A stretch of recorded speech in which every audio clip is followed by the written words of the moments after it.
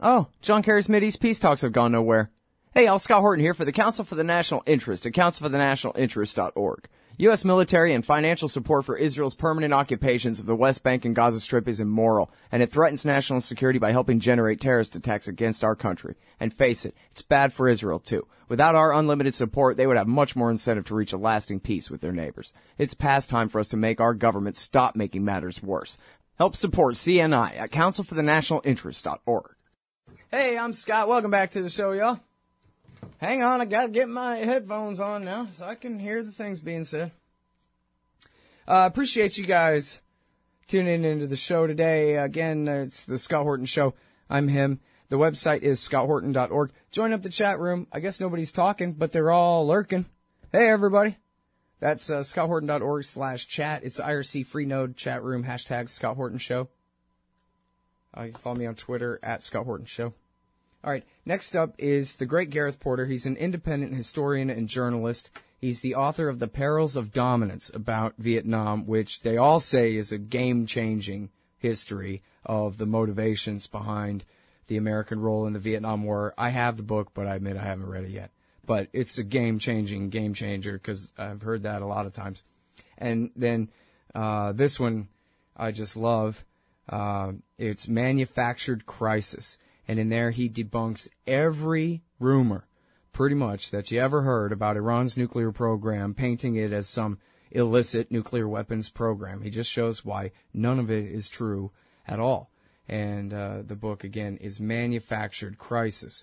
And then, so, of course, that's the topic of the show today, is efforts. Is it safe to still call them efforts on the part of the U.S. government to put this nuclear issue to bed? And they have these negotiations that have been going on for more than a year now. The IAEA has said that the Iranians are within all the parameters of the interim deal. They were not able to finalize a deal last month, and they've instead extended the deadline to next summer, July, I believe it is. And yet, Gareth, your most recent piece here, why Obama won't reach an agreement with Iran, it explains just that, why you think that the game was up. Oh, I should explain to the people, you're a very keen observer of the politics in D.C., of how these things play out, as well as you are of the nuclear program and the Iranian government and the relations between the two, etc. But I guess go ahead and break the bad news to us. Your optimism on this issue, the possibility of a resolution of this issue, has now abated. Is that right? That's right. And by the way, Happy New Year, Scott. Good to talk to you again. Oh, yeah. Welcome back to the show. This article really crystallizes my thinking more than ever in the past several months about the question of whether the Obama administration is, in fact, determined to get an agreement or not. And I've been going back and forth in the degree of optimism versus pessimism on this question repeatedly. I felt more pessimistic when I was in Iran than I was before on my last trip, in part because I saw that the Iranians were seemed to be taking a bit of a harder line on one of the key issues relating to the negotiations. And then, I felt a little bit more positive when the agreement was announced. But it's always been touch and go, in my view, as to whether these negotiations would, in fact, result in a comprehensive agreement. And what really, I think, convinced me in the end, when I wrote this piece, that the chances now are, very dim of reaching an agreement under the Obama administration, barring a very decisive move by Iran to walk away from the talks and to force the hand of the Obama administration, and then we just don't know what would happen. What convinced me of that is the sort of reviewing the record of statements that were made not on the record by Obama administration officials, but on background to various people in Washington, in the news media, as well as a couple of former administration officials who worked on this issue for the Obama administration until 2013, Gary Seymour and Robert Einhorn, all of which seems to me very clearly to add up to a strategy that appears to inform the Obama administration's policy, which is that the Obama administration believes that it can roll over these negotiations indefinitely. They've already succeeded in rolling them over twice, in effect, once in November 2013 and then again in November 2014. Well, actually, you could say, they've done it 3 times, but, they got the original JPOA, and then they rolled that over once, and they rolled it over again in November 2014. So I think now the administration is accustomed to the idea that as long as they dangle the possibility of an agreement in front of the Iranians, that they can keep these negotiations going. If the Iranians do not want to really walk away from the talks completely, that they can continue to demand that the Iranians cave in on the enrichment issue, as well as give up the ambition of basically getting at least most of the sanctions lifted against Iran in the short run.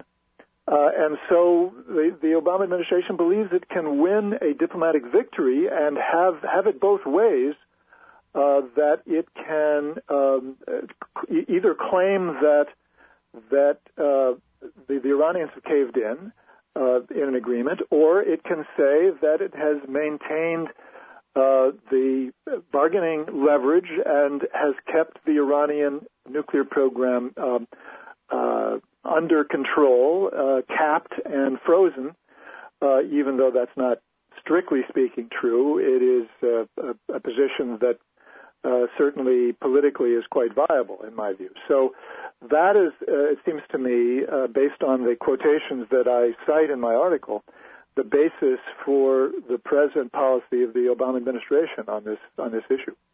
Well, does it matter that they've lost Harry Reid and now the Republicans are the majority in both houses of Congress and Lindsey Graham is swearing to do the bidding of Benjamin Netanyahu and frustrate this deal at his first and every opportunity? It makes a difference. I think that's a serious problem. I don't think it guarantees the Republicans the ability to override a veto, and so that's not a decisive problem, as I've suggested in the past. I don't think that's going to be necessarily a critical factor in the politics of this.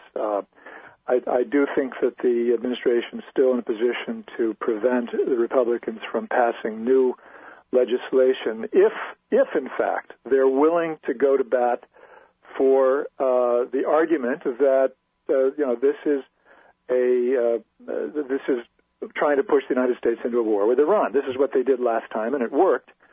And I still believe that that's likely to be the case if they try it again this time, if the Republicans try to do it again. Right. And then, of course, this is exactly the argument that Obama wants to make to the Republicans and on TV for politics' sake, which is, hey, look at me. I'm not giving in to them.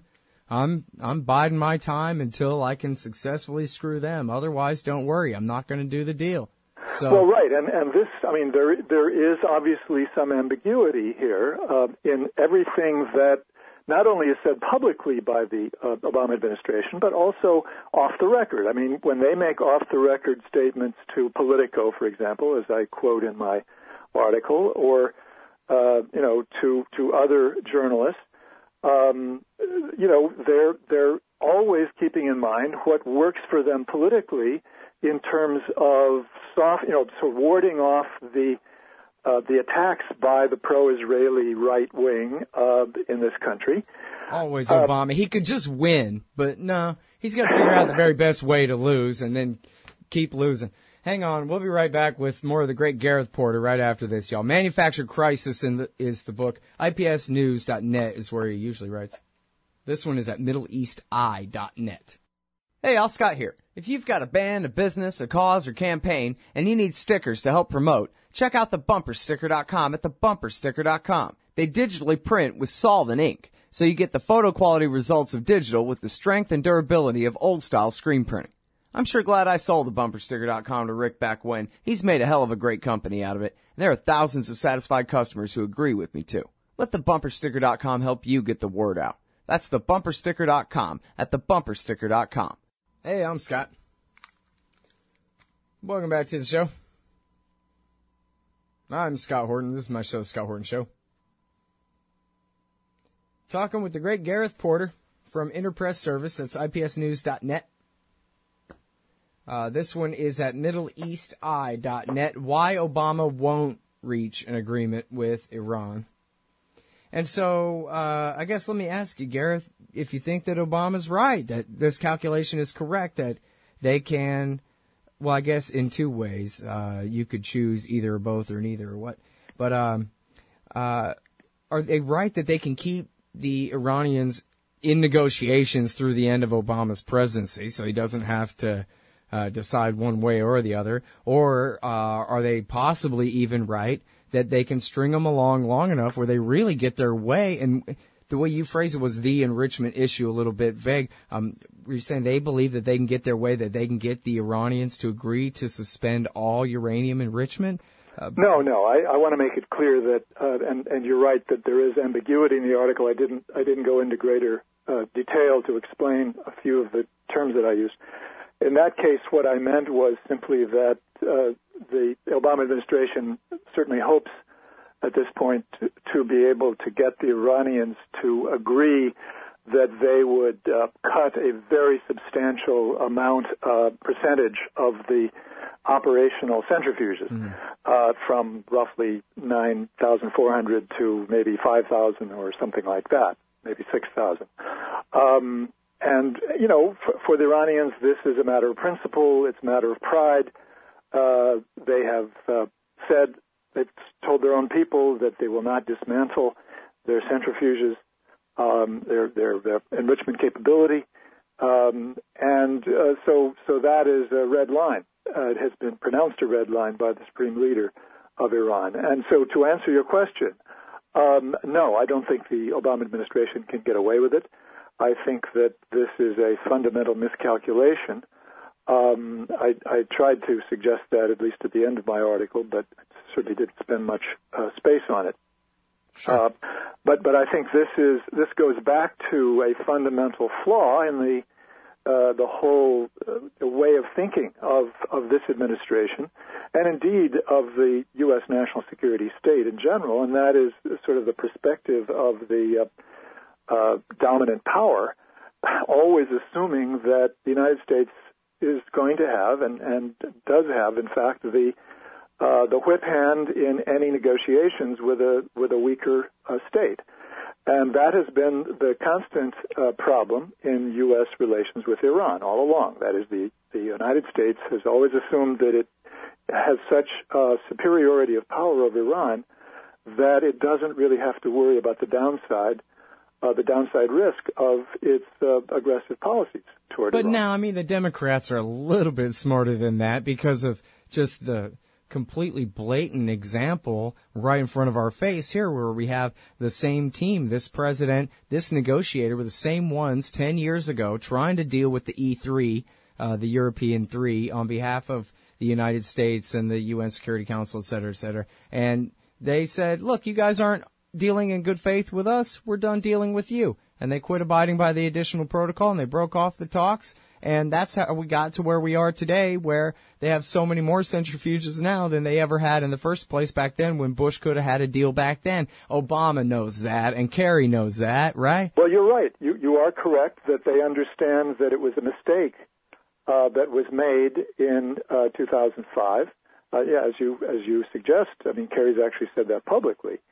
So, why isn't the administration actually applying that lesson in this case? Well, I do think that it's a matter of incentives, that, the administration sees that it has an opportunity here. It's pressing the opportunity to the maximum And it's basically saying, it's not saying openly, obviously, that the implication, if you carefully read between the lines of what is said and what is not said, it seems to me that the administration is essentially thinking, it's not saying, but it is thinking that, we are going to just wait and see if the Iranians are really ready to walk away from the table, because we believe that we are in the commanding position in these talks because they're assumed to be under such terrific pressure economically from these sanctions. And I think that is that's the heart of the problem at this point, that the administration, it used to be that the United States believed in its military supremacy and its threat to attack Iran or any other country by conventional means as the final arbiter in the power relationship. And now that has been replaced by the belief that the United States has this tool of economic sanctions that is so effective that it's in effect the replacement for that now lost ability to threaten militarily a smaller, less powerful country. And I think that's at the heart of this problem in terms of the confidence, the overconfidence that I believe the Obama administration has in these negotiations. Well, and especially as you explained, they're trying to get the Iranians to accept a situation where not much of the sanctions get relieved anyway. And so they're kind of it's not much of a bargain that they're driving. Well, I think you're right. I think it is correct. Excuse me. It's correct to say that it is at least as much the present ambiguity at best or refusal of the United States to say we will remove all the sanctions against Iran.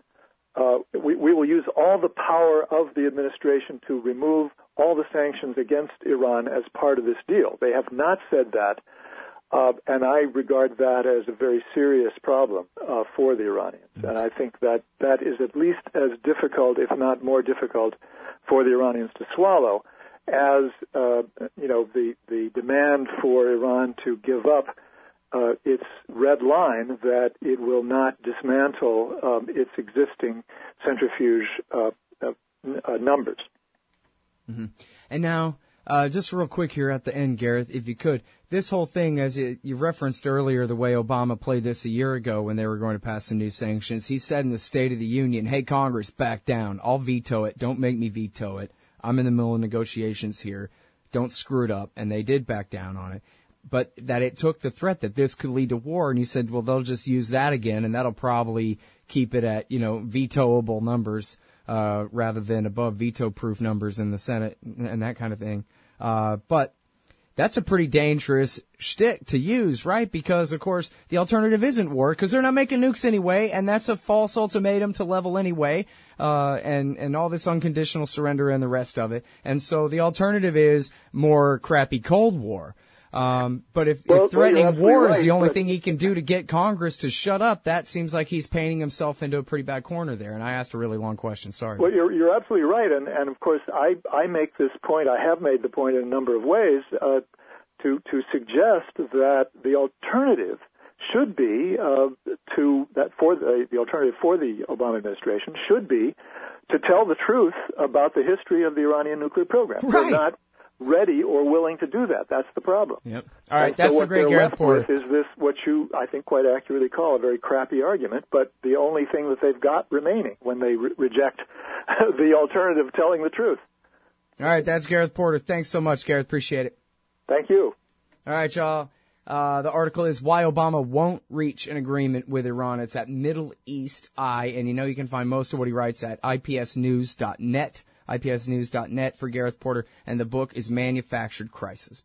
You hate government, one of them libertarian types, or maybe you just can't stand the president, gun grabbers, or warmongers. Me too. That's why I invented LibertyStickers.com. Well, Rick owns it now, and I didn't make up all of them, but still, if you're driving around and want to tell everyone else how wrong their politics are, there's only one place to go. LibertyStickers.com has got your bumper covered. Left, right, libertarian, empire, police, state, founders, quotes, central banking. Yes, bumper stickers about central banking. Lots of them.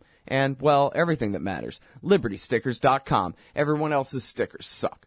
Hey, Scott Horton here to tell you about this great new book by Michael Swanson, The War State. In The War State, Swanson examines how Presidents Truman, Eisenhower, and Kennedy both expanded and fought to limit the rise of the new national security state after World War II. If this nation is ever to live up to its creed of liberty and prosperity for everyone, we are going to have to abolish the empire. Know your enemy. Get The War State by Michael Swanson. It's available at your local bookstore or at Amazon.com in Kindle or in paperback. Just click the book in the right margin at scotthorton.org or thewarstate.com. Hey, Scott here. If you're like me, you need coffee. Lots of it. And you probably prefer it tastes good, too. Well, let me tell you about Darren's Coffee Company at darrenscoffee.com. Darren Marion is a natural entrepreneur who decided to leave his corporate job and strike out on his own, making great coffee. And Darren's Coffee is now delivering right to your door. Darren gets his beans direct from farmers around the world. All specialty, premium grade with no filler. Hey, the man just wants everyone to have a chance to taste this great coffee. darrenscoffee.com. Use promo code Scott and you get free shipping. darrenscoffee.com.